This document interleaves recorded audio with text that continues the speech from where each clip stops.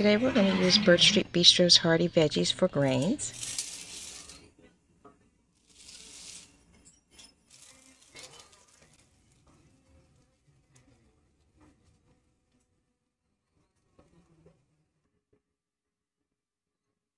And we're going to let that cook for 15 minutes. We're also going to add kale, cauliflower, bell pepper, and blueberries.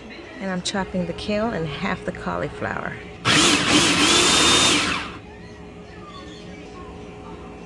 I'm going to steam cook it with the Birch Street Bistro.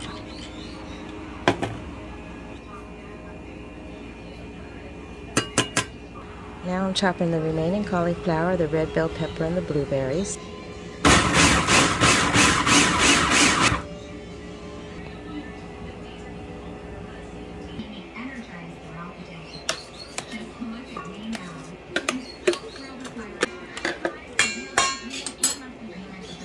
And here's our fresh raw veggies and fruit. Our BSB is done cooking, so we're going to let that cool down. And then once cool, we're going to combine it with the raw ingredients.